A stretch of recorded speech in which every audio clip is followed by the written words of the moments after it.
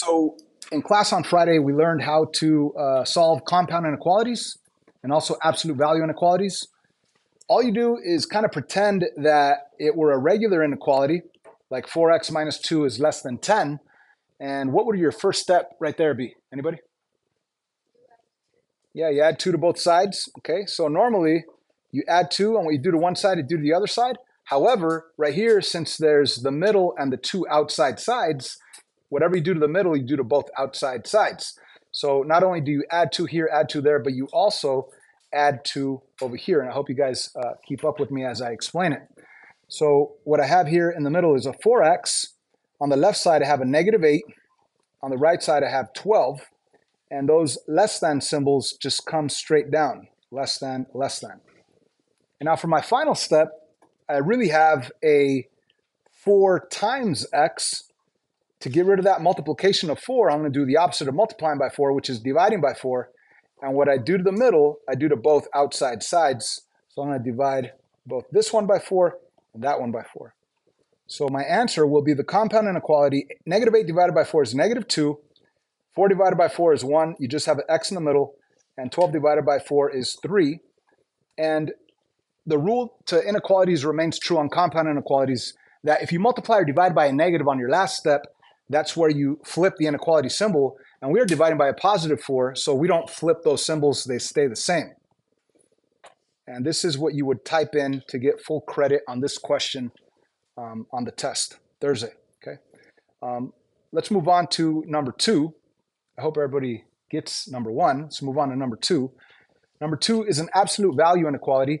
And step 1 on any absolute value equation or inequality is to isolate it, to get it by itself. In other words, we do not have a times 2 or times 3 out here in the front. It doesn't say 3 times the absolute value, so we don't have to worry about getting rid of a 3. There's no minus 7 back here, where you'd have to go plus 7, plus 7. It's already isolated for you. So we could jump right into the second part of solving, which is the positive situation and the negative situation. Okay. What would I write as my positive situation, or how do I write my positive situation? Anybody? Yep, same thing without the absolute values, right? So 5x minus 10 is greater than 5. The same identical thing without these absolute values. Just rewrite it, okay? For the negative situation, it's the same exact thing, but you're going to change that inequality. Instead of a greater than, you're going to make it a less than, and you're also going to put a negative on that number 5. So it's going to be the same exact thing, 5x minus 10 without the absolute values, but you are going to change the inequality. You're going to change it to a less than, and that 5 is going to change to a negative 5. So on the negative situation, you change the inequality and you change the sign or signs of the right side. And then we're going to solve both. So let's focus in on the positive situation first. How do you get rid of that minus 10? You're going to go plus 10. What you do to one side, do to the other. You're going to end up with 5x is greater than 15, which is really saying 5 times x is greater than 15. To get rid of multiplication, you do division. So divide by 5, divide by 5. You got x is greater than 3. Hopefully you're keeping up with this work in your notebook. Now going for the negative situation, same deal. You get rid of the minus 10 first, plus 10, plus 10. You're going to rewrite it. It says 5x is less than 5, which is really saying 5 times x is less than 5. And if you don't want that multiplication of 5, you do the opposite, which is dividing by 5. And what you do to one side, do to the other side. You'll end up with x is less than 1. You don't flip the symbol because you didn't divide by a negative.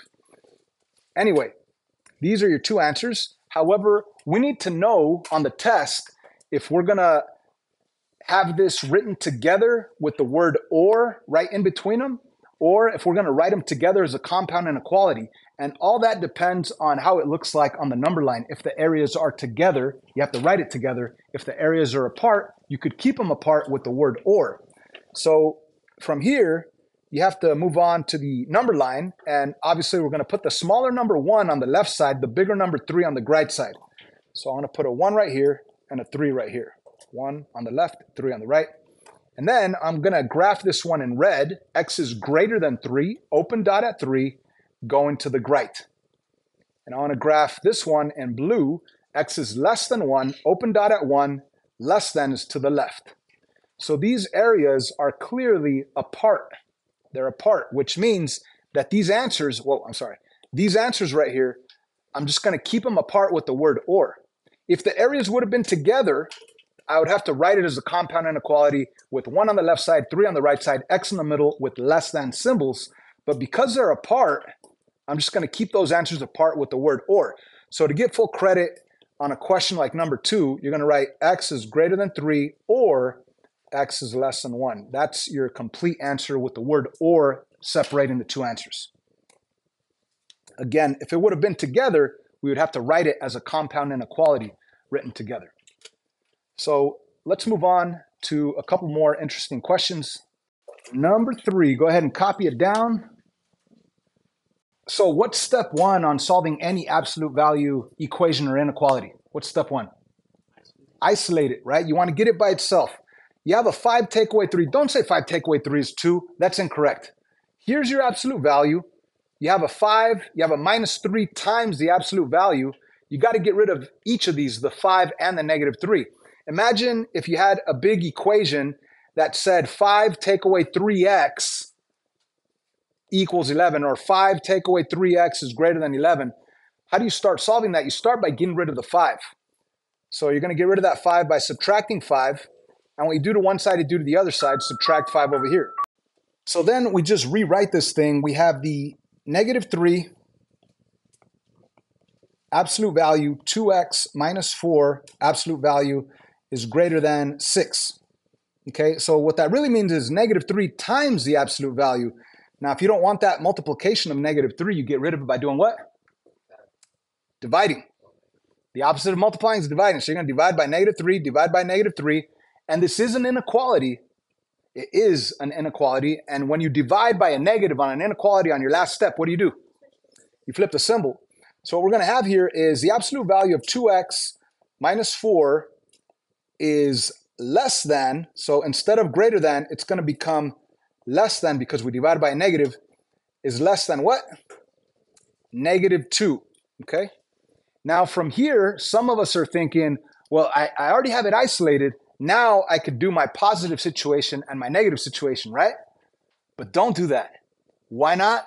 Because if you read this and understand this, this is saying the absolute value of something is going to be less than negative 2. What is less than negative 2? A negative 3, a negative 5, negative 20, negative 1,000. It's going to be a negative number, right? So when you say the absolute value of something is going to be a negative number, you know that that's impossible, because the absolute value of anything has to be positive, right? Okay, so what do we say right here? No solution. Okay, that's a no solution problem. Okay. Once again, the absolute value of anything, it has to be positive. So there's no way that you could do the absolute value of something and it'll be less than negative 2, because that implies that it would be negative. This cannot be negative 2.1. It can't be negative 25. It can't be, when you do the absolute value of something, it ends up being positive. So whenever you end up with something impossible like that, you just say no solution and you move on to the next question. So if you're thinking, man, that kind of sucks, you actually want these questions on the test, because they're a lot faster and easier to do than the other ones. Once you understand that the absolute value of something has to be positive, you know that this is impossible. So you just say no solution and you're done. Let's move on to another interesting one. Here we go. Copy that one down.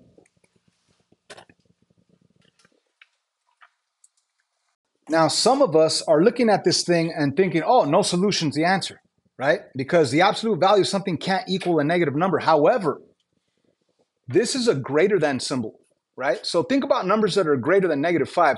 Could this be negative 2? No, it can't. But 0 is greater than negative 5. All the positive numbers are greater than 5.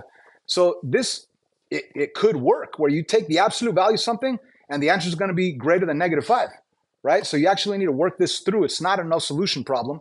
If it were an equal sign, then yeah, that's impossible. You can't have this absolute value of anything equaling a negative number. But because it's a greater than symbol, you could actually work it through and find your answers. So because it's isolated, you now jump to the positive situation and negative situation, squiggly line in between. The positive situation, you just rewrite it exactly the way it is without the absolute values. So what we have here is a 2x minus 3 is greater than negative 5. For the negative situation, it's the same exact thing, 2x minus 3, but instead of the greater than, you flip it, you make it a less than, and instead of the minus 5 on the negative situation, you're going to change that to a plus 5. So on the negative situation, you're going to have a 2x minus 3.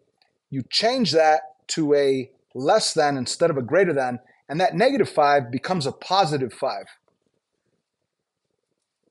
And now you have your two situations. And now we could actually solve both of them. On the left side, I'm going to get rid of the minus 3 first by adding 3. What I do to one side, I do to the other side. I end up with 2x is greater than negative 2, which is really saying 2 times x. 2 times x is greater than negative 2. To get rid of multiplication of 2, I divide by 2. And what I do to one side, I do to the other side. I end up with x is, do I keep the symbol or flip the symbol? Keep it. We didn't divide by a negative, so it's still x is greater than, but that's a negative 1. Okay, now let's solve the negative situation. Once again, begin by getting rid of that minus 3 plus 3. What you do to one side, you do to the other side, plus 3. Your new inequality is 2x. The less than symbol comes down. 5 plus 3 is 8. And that's really saying 2 times x is less than 8. To get rid of the multiplication of 2, you're going to do the opposite, which is divide by 2. What you do to one side, do to the other side. You'll end up with x is less than 4. So you have these two answers. It is absolute value inequality. So we need to determine whether these answers are going to be written exactly the way they are with the word or between them, or maybe we have to write them together as a compound inequality. And that all depends on the area of these inequalities on the number line. So let me go to a number line right here. Give me 1 second, just make some space here, whoops.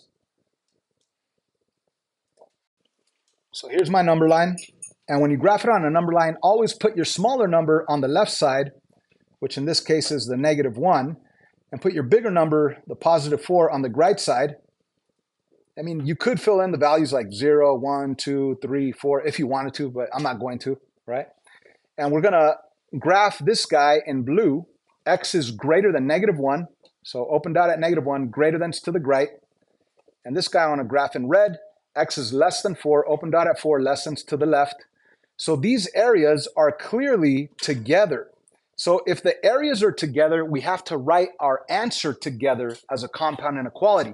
And that is really easy to do if you already have that drawn on a number line, because the smaller numbers on the left side, the bigger numbers on the right side, that's exactly how you're going to write your answer. Smaller number on the left, the bigger number on the right, X in the middle, and you're always going to have less than symbols. Why is it always going to be less than symbols? Because it has to open up to the right. If you put the bigger number on the right, it has to open up to the right. If you put the smaller number on the left, then it can't open up to the left. It has to open up to the other direction, to the right. Okay. So if the areas are together, you just put the negative 1 right there, the 4 right there, and less than symbols right there. Now, of course, if it was greater than or equal to start with, then these would be or equal to's as well. But it wasn't or equal to, so these are not or equal to's. Does that make sense? Okay, so now with those 4 questions that we've reviewed, we should be able to do these questions on this worksheet, the highlighted ones. 5. What is 5? It's just a regular compound inequality. You would obviously like add 20 to both sides, and then divide by 3 on both sides. You get a compound inequality answer. You should also be able to do all of these guys down here, which are all absolute value inequalities. So this is isolated. You jump right into the positive and negative situation. Positive situation, write it exactly the way it is. Negative situation, flip it and change it. Make that a less than or equal to, and make that a negative 5 for the positive and negative situation. On number 13, even before doing the positive and negative situation, you're going to have to isolate it. You're going to have to add 7 to get it by itself. And then once it's by itself, then you do the positive and the negative situation. Anyways, there'll be a different video explaining the homework questions. But right now, on the first half of class, with what I've taught you, or what we've gone over, you should be able to answer questions 5, 9, 11, 13, and 15. But 7 and 8 are special case problems, and I want to continue with the lesson and go over those special case problems. So you don't have to copy this down, but I do want you to read it and pay attention, because this is how we're going to truly understand how to do questions 7 and 8 on that worksheet. So once again, just read along. You don't have to copy this down. The word or most of the time implies no overlap, implies that the areas are apart, okay? So if I were to graph x is less than -2, open dot at -2, less than is to the left. And if I were to graph x is greater than 1, open dot at 1, greater than is to the right, that makes sense, because the word or most of the time means that it's going that way or that way. The areas are apart. The word and most of the time implies that the areas are together, okay? So if I were to graph x is greater than -3, open dot at -3, greater than is to the right. If I were to graph x is less than 0, here's 0, open dot at 0, less than is to the left, the areas are together. And that makes sense because of the word and. It's between here and here, right? The word or, it's going that way or that way. So most of the time, the word or implies the areas are apart. Most of the time, the word and implies that the areas are together. Does that make sense? Okay. But the word or truly means that it could be one or the other. It doesn't have to be both. Okay. The word and truly means that it has to be both, which means that it has to have an overlap on the line. So let's do this activity. So this is what we're gonna do. What's up, 8th period? Okay. If you have blue jeans, stand up.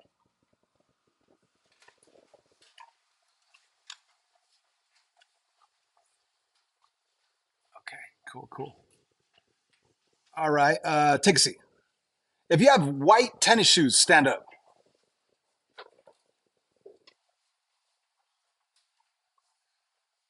Okay. All right. So how about this? What if I said, if you have blue jeans or white tennis shoes, stand up. Blue jeans or white tennis shoes. Okay. So when I use the word or, it doesn't have to be both. It's just one or the other, right? Okay. But how about this? If I say, if you have blue jeans and white tennis shoes, stand up. See what I'm saying? Okay, so the word and implies that you have to have the blue jeans and the white tennis shoes, right? Blue jeans and the white tennis. It can't be one or the other. It has to be both. Make sense? So that's how it is with regards to this piece right here that I'm talking about. So let's pretend we had a pretty crazy inequality and then another crazy inequality and had the word or between them, and you were solving it and you did all the correct work, and for your final answer, you got x is greater than -3 on one of them, and you had x is greater than 1 on the other, and there was the word or between it, so you still have the word or between it. Are you guys with me? As a matter of fact, in your notebooks right now, just jot this down. Write down, what if I got this as an answer? Okay, what if I got this as an answer? You don't have to copy down the whole thing, but just copy down, what if I got this as an answer? Okay. What will your final answer actually be? If this is what you got as a final answer, what will you actually put to get full credit? Well, to get full credit, you need to graph it. So here it is. I'm going to graph this x is greater than -3 in green, open dot at -3, greater than is to the right. Yay? The other one on a graph in yellow, x is greater than 1. So you go to 1, greater than is to the right in yellow, okay? So when you graph a compound inequality, there's 3 areas on your number line. You have the left side, the middle side, and the right side, okay? So let me ask you this with regards to the word or. On the left side, do you see a green or a yellow line? No. In the middle, do you see a green or a yellow?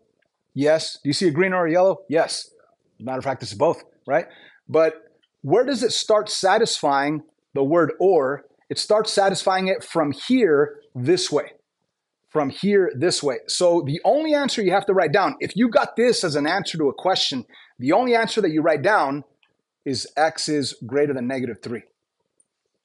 That's the only answer you write down. Does that make sense? Because if you think about the word or, it doesn't have to be both. It's just one or the other. Is there a green or yellow here? No. Is there a green or yellow here? Yes. Is there a green or yellow here? Yes, it's both, right? So it starts satisfying it from this open dot at -3 going to the right. So this is the only answer that you type in. You shouldn't type in both. You only type in that one, okay? Like I said, most of the time with the word or, the areas are apart, but this is a special case. They're going in the same direction. The word or is from here, -3 to the right. So x is greater than -3 is the answer. So let's think of the same situation, but instead of the word or, let's say you had the word and, okay? Actually have it right here.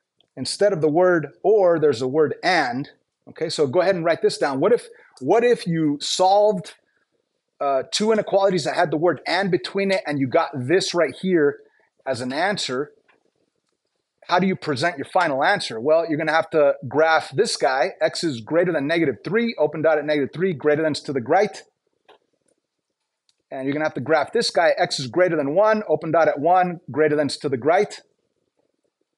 And the word and means something. It's kind of like having blue jeans and white tennis shoes, right? So there's 3 parts on your number line. The left part, is there a green and a red line? No. Right here, the middle part, is there a green and a red line? I mean, a green and a yellow line? No. Over here, is there a green and a yellow line? Yes. So what are you going to put as a final answer? Anybody? The x is greater than 1.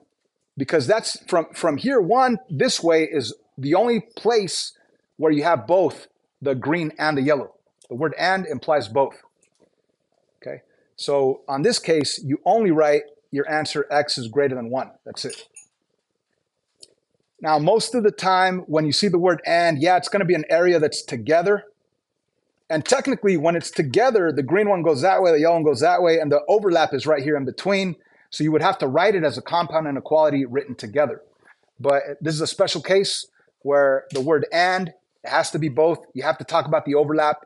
It can't just be white tennis shoes. It can't just be jeans. It has to be both white tennis shoes and jeans. The word and, right? So this is the answer going that way. So if you understand that, then you now should be able to do 7 and 8 right here, okay? So we should be able to do this whole worksheet, except for the first 4. We'll do that tomorrow on the next day of class. But we should be able to do 7 and 8, and actually 5 through 15. We should be able to do all of them.